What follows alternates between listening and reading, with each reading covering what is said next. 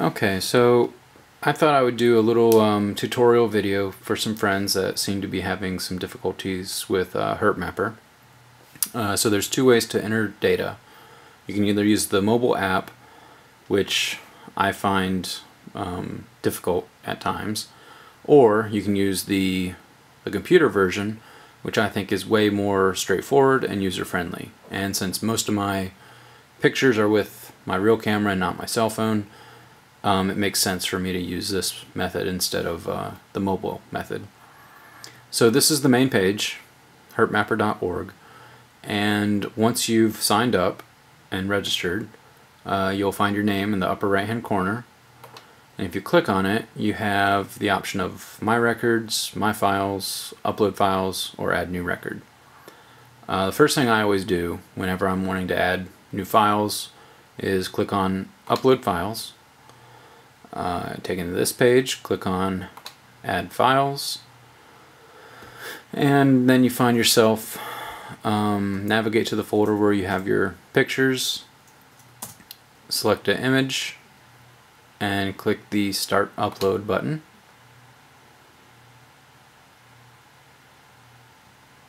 Obviously you can upload more than one.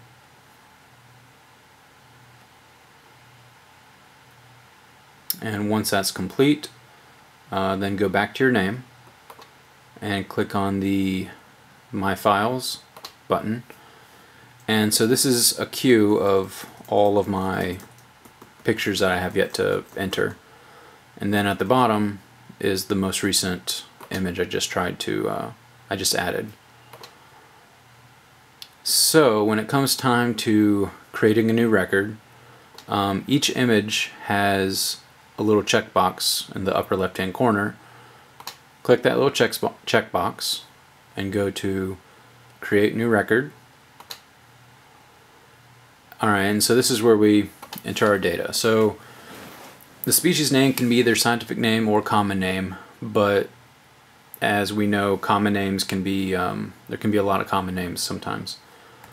So for me, I always go with scientific name.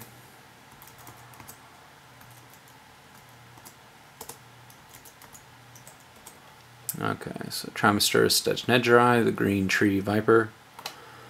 Okay, now if you took the picture with a cell phone and had your GPS turned on at the time, then the latitude and longitude will automatically be filled in. But if you're using a normal camera that doesn't have that ability, then it's blank and you need to find it. So here we have a map of the world and a little search box to get you close to where you were. So for me, it's going to be Wuishan, China.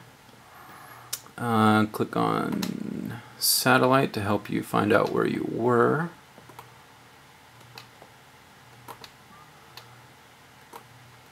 And zoom in to your location. Obviously, if this is something that you found near your place, I would expect you to be pretty familiar with your own neighborhood and whatnot.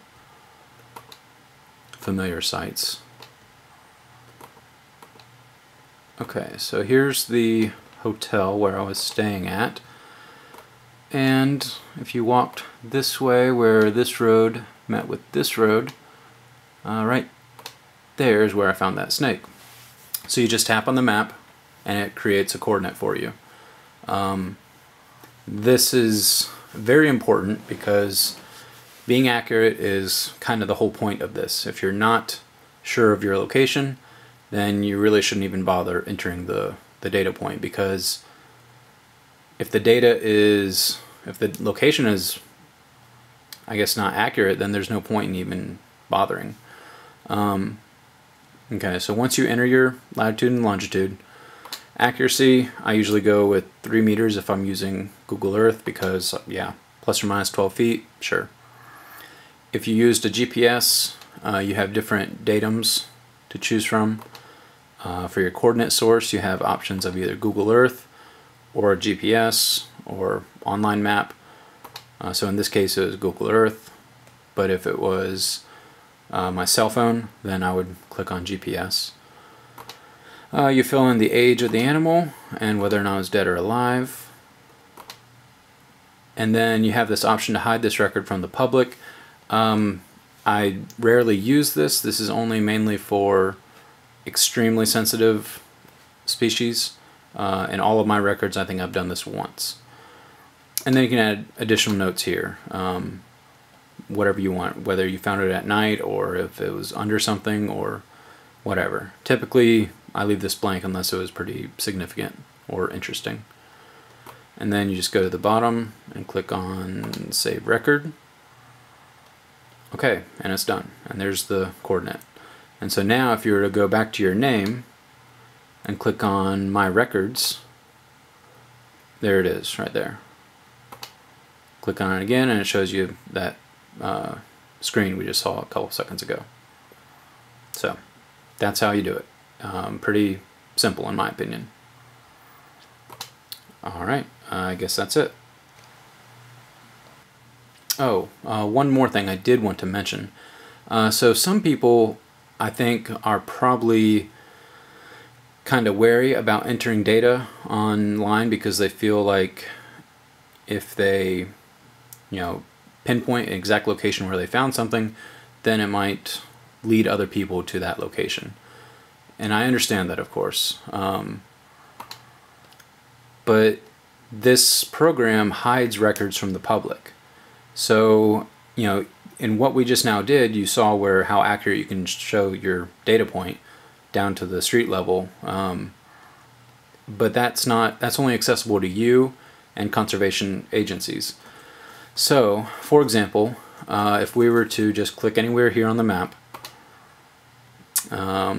it then gives us an option to search by country. So to give you an example of how inaccurate these sites are compared to, or for the general public, alright, I clicked on Hong Kong. Let's see, a mock viper. So a lot of these records are mine. Click on the mock viper. And so if I was just a general public trying to look at this location to try to find out where to go, that's the data point. Let's see, I guess this can't zoom in anymore. Well, hopefully you can see right there. And that's not very accurate. If you're a poacher or somebody that's trying to find herping locations, this one point right there takes up all of Hong Kong, and it goes well into China as well. So safety-wise, from keeping your herping spot safe, or if you're worried about poachers poaching sensitive species, that's not an issue right there. So that's the other thing I wanted to reiterate to people, is that even though you're entering very specific information, from the general public's point of view, it's very, very broad. That one point right there would also take up all of Taiwan. Okay, now I'm done.